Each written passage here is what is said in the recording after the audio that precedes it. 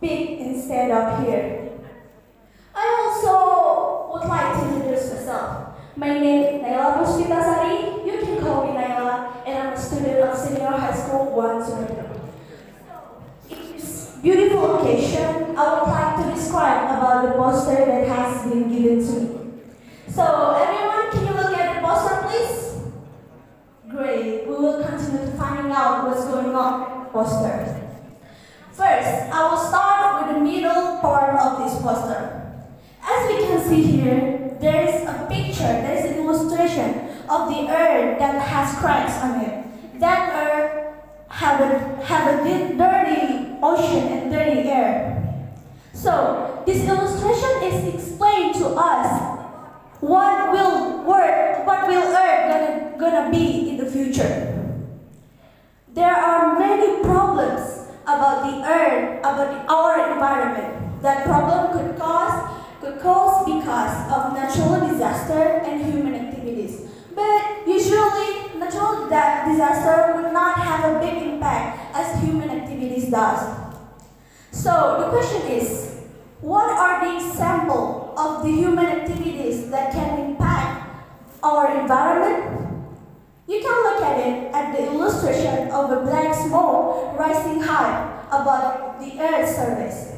This is an example of one of the biggest problems that we face today, which is pollution that can cause global warming. Pollution comes from industrial activities, and it releases tons of carbon emission and greenhouse gases, which if released to the atmosphere, it will cause and it will increase the impact of global warming. So, ladies and gentlemen, the impact of global warming may not be too felt for us now.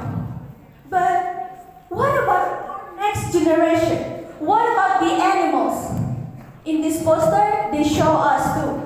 You can look at the illustration of the young girl sitting and crying beside her doll. And there's two birds as are representatives of animals in this earth. They're gonna be victims of what are the act that we're gonna do today. So are we gonna give this broken earth to the next generation? Are we gonna give that, audience? No. Absolutely not, because my answer is no too.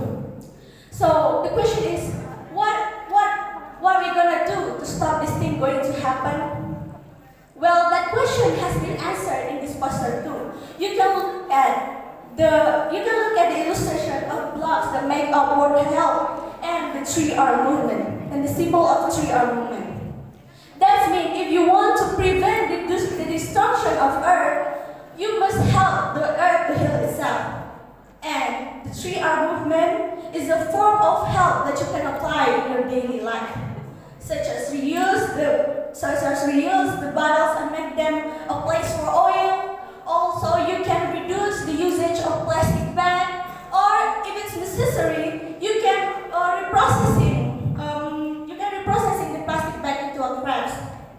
So, ladies and gentlemen, actually in this poster, it told us that we who live today have a big responsibility of the earth, what's going to be in the future. So